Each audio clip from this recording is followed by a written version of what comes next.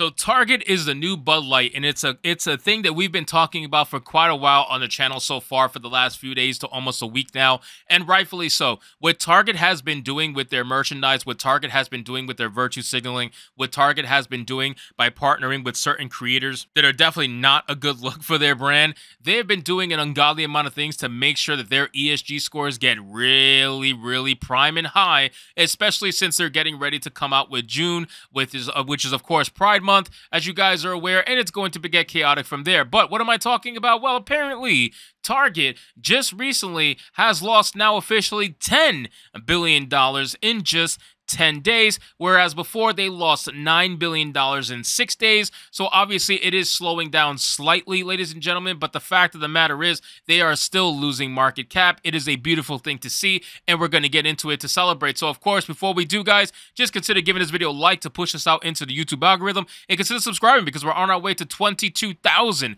subscribers. It says Target loses $10 billion in 10 days as stocks fall following boycott over LGBTQ-friendly kids' clothing. This is from the New York Post. It says Target has lost $10 billion in market valuation over the last 10 days as the popular retailer continues to face backlash over its Pride-themed clothing line for children. Now, I like how they love to simplify it, right? So a lot of these articles, they like to simplify the backlash that Target is receiving. No. We need to get very specific over what people are complaining about, right? People are complaining about the fact that they are merchandising certain kinds of merchandising clothes to children to encourage gender dysphoria. That's essentially the problem. They have these kids marketing adult swimsuits, right? Because they want to classify them as adult swimsuits. Even the extra small that's made to fit on a child's body, they wanted to classify it as adult because they didn't want to get backlash for labeling it as kids' clothes, when we all know that's exactly what it was for. They even used a young under 18 girl to market these clothes and this swimsuit on their website. I showed it in my last video. So you can't tell me you're not marketing these clothes to kids just because you thought you were smart and labeled the clothes for adults, when we all know those small sizes are not for your average adult. Now, it says a week ago, Target enjoyed its stock value at $160.96 a share, but following the calls to boycott the Minneapolis-based retailer over its Pride collection, in quotations, of course, Pride, the value plummeted and closed Friday at $138.93 a share. Wow. That is almost a 14% drop, ladies and gentlemen.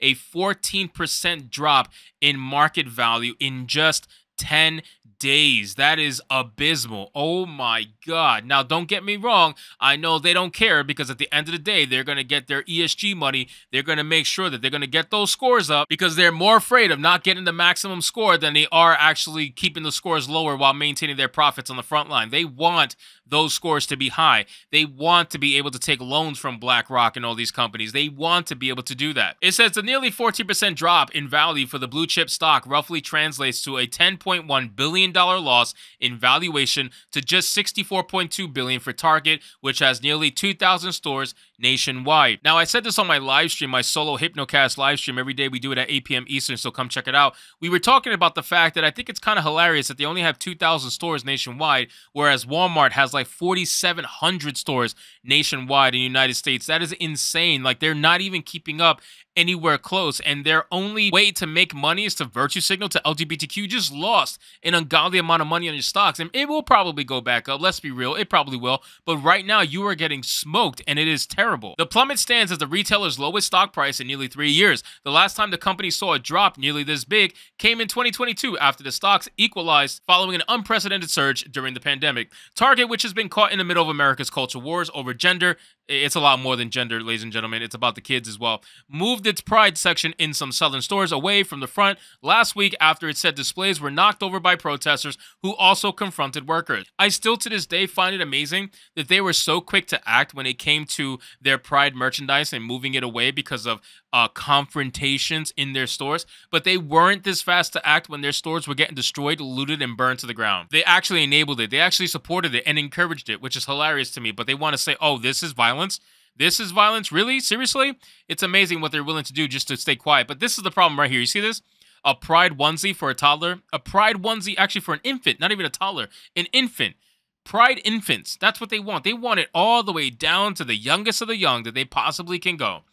It says the retailer also said it would remove items from its collection, which I have yet to see them do for a majority of the items. They've only removed some of them, but most of them are still up and live either on the website or in the stores, even though they have come out and said that they're going to remove them nationwide from all stores, not just Southern stores. But again, they're saying one thing and doing another because Target's is full of liars. But they did not specify which ones. Among the ones that garnered the most attention were tuck-friendly women's swimsuits that allowed trans women, who are obviously men in women face, who have not had gender-affirming mutilations to conceal their dicks, as well as rainbow-themed children's clothing. While many have likened the conservative boycott against Target to that of Bud Light, which saw sales crash after partnering with transgender influencer Dylan Mulvaney, Texas Senator Ted Cruz doubted the backlash against the retailer would be as impactful. Speaking on his podcast Friday, the Republican said that multiple alternatives exist to replace Anheuser-Busch brands. The same is not so for Target. And honestly, he kind of has a point. I really can't disagree with him because, again, Target, even though they have only half of the stores that Walmart does, they are still considered a competitor against one of the biggest national retail brands there is, which is Walmart. Even Amazon retail stores, like, they're all trying to compete, and Target is definitely one of the bigger ones. And there's not too many alternatives for an all-in-one kind of store on a mass scale like that. There are mom and pop shops, but let's be real, a lot of these people are looking for the big box retailer because with that comes sales, price reductions. It's not as expensive, obviously, so they can take advantage of it as a consumer. So it is harder to find a replacement for Target. But at the end of the day, you could definitely go somewhere else. If you really wanted to, if it meant a lot to you, you can easily find somewhere else for a couple more bucks to find your food, to find your clothes, to find your electronics. You can definitely do that. Target is not a one-stop shop, all-be-all kind of store. You can find replacements pretty easily. It says he instead compared to the retailer to Disney, which suffered backlash after speaking out against Florida's so-called Don't Say Gay bill last year, but continues to be a financial giant. Now, the only reason Disney is financial giant is because of their theme parks, just an FYI. And not only that, too, Disney owns real estate around Disney parks that they probably collect money from and rent and whatnot. So they have multiple avenues of income that aren't related to their entertainment sector. Disney, obviously, on the grand scale, when you're talking about the national scale of entertainment and providing movies and television shows, they are bombing tremendously. They are absolutely losing hundreds of millions of dollars on most of their movies.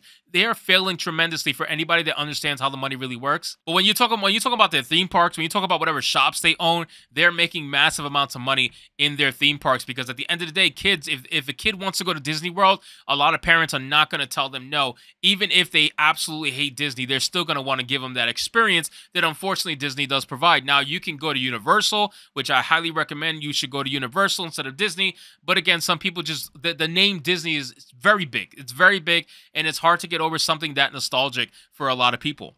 It says there's only one Snow White or Cinderella or Toy Story from Pixar. That is a difficult product for many people to give up permanently. Yeah, no, I agree with that 100%. Everything he's saying, I agree with. Ironically, the Texas politician said the efforts against Target could quickly wilt because historically conservatives have typically not been very good at boycotts. Well, ask Bud Light how that's going. Ask Bud Light how that's going and if it's letting up anytime soon. Target CEO Brian Cornell has defended the LGBTQ-friendly merchandise, saying selling them was the right thing for society. Target didn't immediately return a request for comment Sunday. So ultimately, at the end of the day, guys, Target is going to continue to lose their market cap. They're going to continue to lose valuation and dollars as this boycott does continue.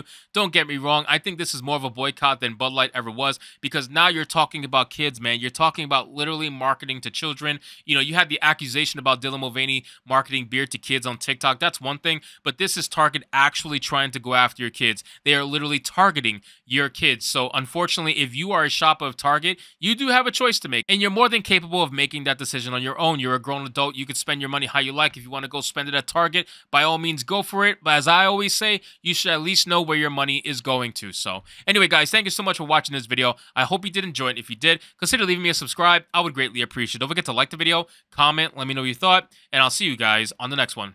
Hypnotic out.